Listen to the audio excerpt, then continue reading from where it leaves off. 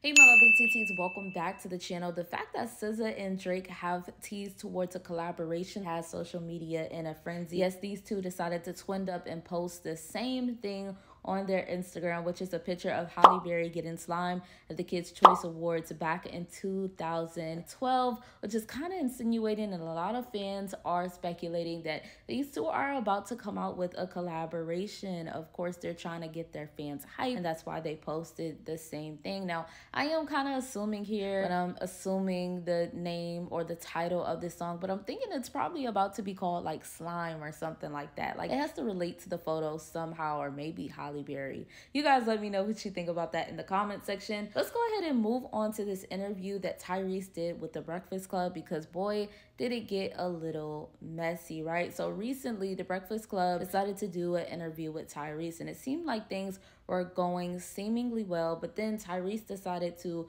confront The Breakfast Club about some of the things that they've said about him during the years of them having the show, and for them not being there for him, hitting him up or checking on him when he was going through some real life hardships. For example, his divorce and him battling to be mentally stable. DJ Envy decides to tell him that he didn't check on him because he didn't like that Tyrese was texting his wife disrespectfully. Envy says that this happened some years ago and he never mentioned it because he correlated the text messages that Tyrese was sending to his mental illness at the time. And also, Envy's wife was being understanding, and she said that, look, Tyrese is dealing with some mental things, and that's why he was texting the way that he was. Deserved for Tyrese to get, and I quote, his mouth boxed. Okay, that's what Envy had to say to Tyrese.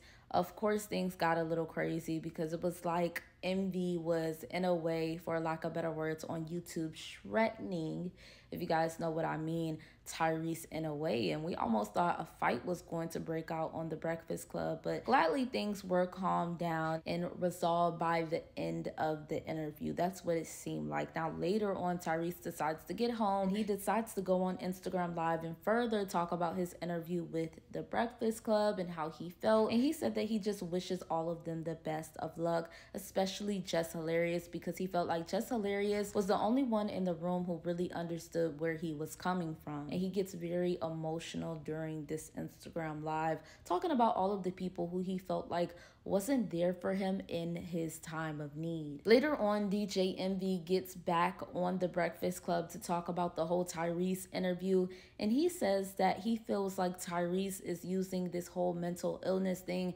as a facade, as a cover-up for things that he says and for his actions. Now, this whole situation, like I said, is very, very messy, and I feel like The Breakfast Club has always been a little messy, but I feel like sometimes they be getting messier and messier, especially with DJ Envy. Like, he just got into something with Rick Ross, and now he's getting into something with Tyrese. I honestly felt bad that Tyrese really got emotional about that interview, and the fact that he was saying that he was there for DJ Envy when DJ Envy was going through hardships with his wife, so that's why he expected DJ Envy as a good friend to be there for him when he's seen that he was going through stuff.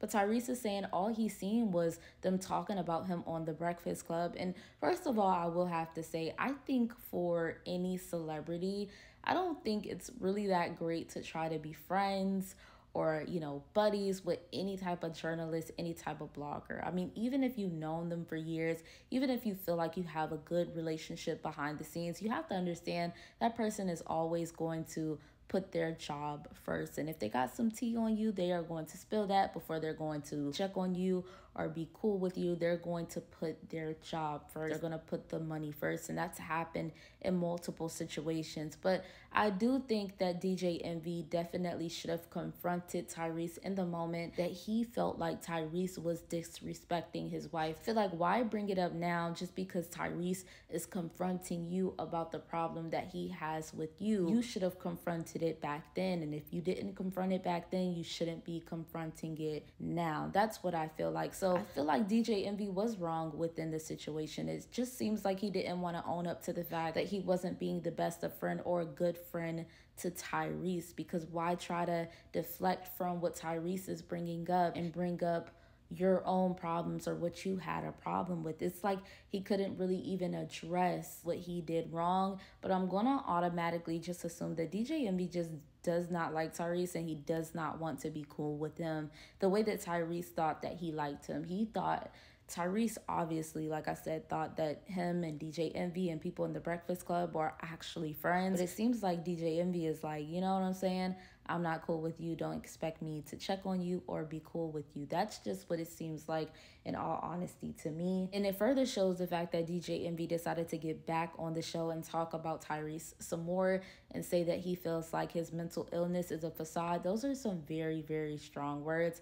And a friend, of course, a real friend, is not going to say that about another friend. But you guys, let me know what you think about this in the comment section below. Now let's go ahead and move on to Tory Lanez. Now Tory Lanez, we recently got information that he was denied bond, so it looks like he is going to have to serve that 10 years. Now we know that Tory Lanez was asking the judge to allow him to live with his son and his new wife, and I didn't even know that Tory Lanez decided to marry his baby mother. I'm gonna go ahead and assume that he just was not trying to get deported. Now we also got the information from the reporter and editor that has been telling us about this whole court case as it goes along on Twitter, that he allegedly said something very insulting towards her before he went back in police custody. She said, "I didn't hear it and I'm still working to see if transcript has it, but I've confirmed Tory Lanez chose to use his final courtroom moments to profanely insult me, calling me a googly-eyed bitch as he looked at the gallery, conflicting reports on whether he named me." And she said, "A fitting end." Now, if Tory Lanez actually did say that, like I said, like super disrespectful, he probably feels like he has nothing to lose at this point. That's why he said that. But like I said, still very super disrespectful. Let's go ahead and move into our last topic, which is going to be Ciara. Now, Ciara recently did an epic interview with the Shade Room. Shout out to the Shade Room. Great interview with Ciara, right?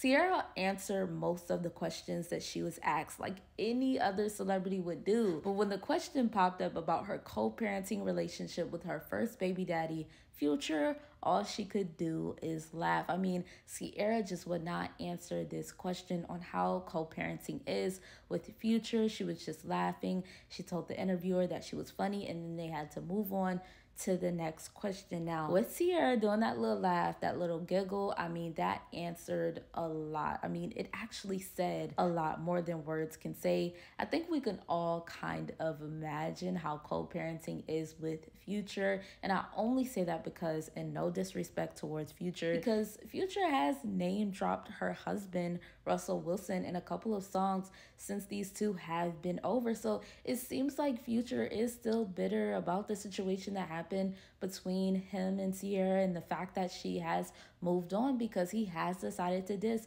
Ciara, a lot of his other exes, and Russell Wilson as well, which I don't really feel like was his place. He should just focus on co-parenting, but I'm pretty sure that it is rough behind the scenes. I can only imagine, okay? But you guys let me know what you think about all of these topics, my lovely TTs, in the comment section. Once again, thank you so much for watching Room for Tea. Make sure you like, comment, and subscribe to my channel. Turn on your post notifications so you're notified every time I upload. Follow me on Instagram at Room for Tea with 2 A's at the end. And like I always say, I'll see you guys in my next video. Have a blessed rest of your night.